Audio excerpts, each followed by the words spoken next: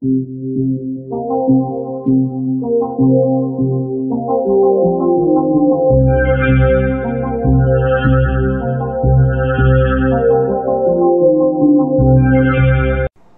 hello and welcome to another session on digital signal processing. In today's session, we'll see how to perform the circular convolution by using this concentric circle method. So here y of n is equal to circular convolution of x of n and h of n. Now if x of n has these samples x1, x2, x3 and x4, and if h of n has h1, h2 and h3. So from these two we can understand that the length of x of n is 4 and the length of h of n is 3. Now one condition is that in circular convolution, length of both of these two sequences should be the same, and if the length is not the same, then we can do zero padding. Zero padding means adding extra zeros. Now number of zeros to be padded in the first sequence x of n is equal to m minus 1. So this m is the length of h of n, and number of zeros to be padded in h of n is equal to l minus 1, where l is the length of x of n. So here we get 2 zeros and 3 zeros in h of n. Now in the output sequence, the length of y of n is equal to, so this is the formula to calculate the length of the output y of n, l plus m minus 1. So here x of n has 4 samples and h of n has 3 samples. So 4 plus 3 minus 1 is 6. So in the output we have 6 samples. So next step, you can draw the 6 concentric circles. Now what is the length of this x of n? X of n is originally 4, but after padding these 2 zeros, this is the these are the samples in x of n. x1, x2, x3, x4, 0 and 0. And h of n,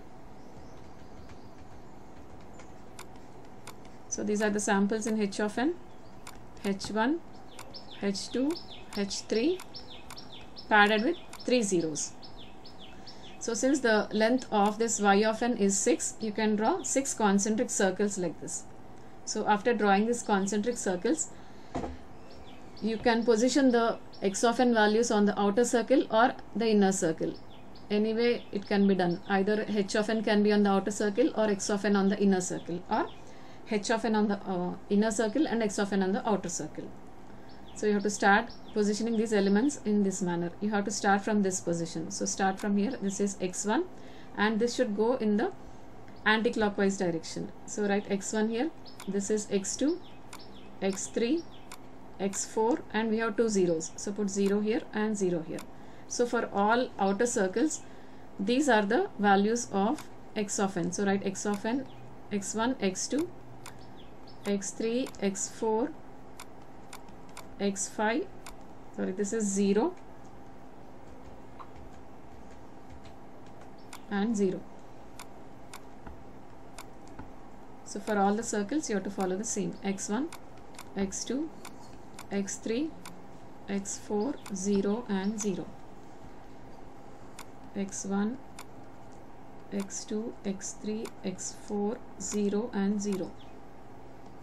x1, x2, x3, x4, 0, 0.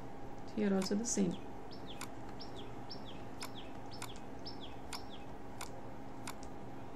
Now coming to this inner circle, h of n values are to be positioned on the inner circle. Here we have to start from here, right, h1, and go in the clockwise direction. Arrange all the elements in the clockwise direction. So this is h1, next h2, this is h3. We have 3 more zeros, so put 0, 0 and 0. So in the next step, h of n is to be moved by one position towards anti-clockwise direction. So h1 will start from here. This is h1, h2, h3, 0, 0 and 0. In the next step, h1 will start from here. h1, h2, h3, 0, 0, 0. In the next step, h1 will start here. h1, h1, h2, h3, 0, 0, 0. In the next step, h1 will start here. h1, h2, h3, 0, 0 and 0. In the next step, This is position of h1, h2, h3, 0, 0 and 0. So to find the output y of n, so therefore y of n is equal to, from the first circle just multiply the corresponding values. So we have x1 into h1, so this will be your y of 0. So write y of 0 is equal to x1 into h1 plus x2 into 0 plus x3 into 0 plus x4 into 0 plus 0 into h3 plus 0 into h2. So this is your y of 0. Next, y of 1 is equal to, here also simply multiply the corresponding elements. So we have x1 into h2 plus x2 h1 plus x3 into 0, x4 into 0 plus 0 into 0 plus 0 into h3. So y of 2 is equal to x1 into h3 plus x2 h2 plus x3 h1 plus x4 into 0 plus 0 into 0 plus 0 into 0. Next, y of 3. Y of 3 is equal to x1 into 0 plus x2 into h3 plus x3 into h2 plus x4 h1 plus 0 into 0 plus 0 into 0. Next one is y of 4. Y of 4 is equal to x1 into 0 plus x2 into 0 plus x3 into h3 plus x4 h2 plus 0 into h1 plus 0 into 0.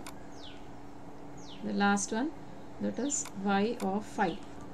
This is equal to x1 into 0 plus x2 into 0 plus x3 into 0 plus x4 h3 plus 0 into h2 plus 0 into h1.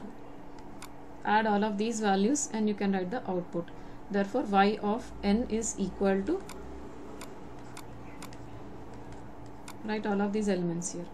So this is y of 0, comma, y of 1, y of 2, y of 3, y of 4 and y of 5. So this is how we perform the circular convolution. Thank you for watching.